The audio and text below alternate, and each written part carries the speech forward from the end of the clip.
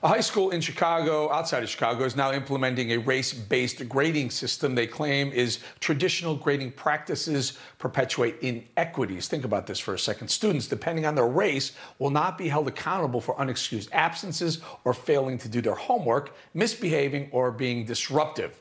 Joining me now is a father of twins in Downers Grove High School, a nearby district to Chicago, Terry Newsome, Father Newsome, not Father Newsome, but Father Terry Newsome. Tell us about this new system where they're actually looking away on some of the things that would get you dinged, probably lose some grade point average if you weren't a minority now in the system. Yeah, they're pivoting. And Eric, you were from Chicago, I believe, right? And you're probably familiar with Chicago Police Department. My dad worked for the city, and they had that grading system to promote police officers and firemen. I don't know if you remember that. Based on your race, you get a 90 on the score, and you have a minority that gets a 78. They get promoted first. It happened to so many of my friends' fathers. So it seems like they're now starting to apply this into the education system up in Oak Park, Illinois.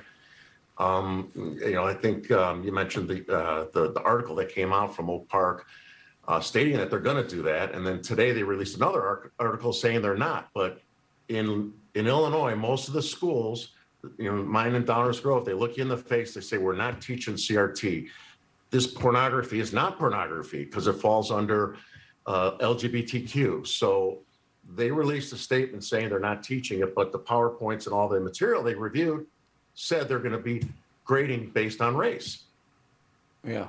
So tell me about that. You sent us some information that you said these teachers in these suburbs of Chicago are teaching CRT, but they're claiming it's not really CRT. It's actually LGBTQ. Tell us about that. Yeah, so I have freshman twins. I've never been involved in politics. I was raised a Democrat in the southwest side of Chicago originally. And first board meeting I went to in August with other parents because I heard about all this radical stuff, and I didn't believe it. And one of the parents asked the board, they insisted, the superintendent and the president, we are not teaching CRT. We are not teaching CRT over and over again. We have all this evidence about check your whiteness at the door, different homework assignments. I said some of the anti-police stuff to Alicia about with the police officers, putting them in a bad light. I think they're getting more aggressive and emboldened because they have so much power and control in Chicago. They own the teachers union. I originally was in Cook County. Now we're in DuPage County, which used to be one of the reddest counties in the country, let alone Illinois.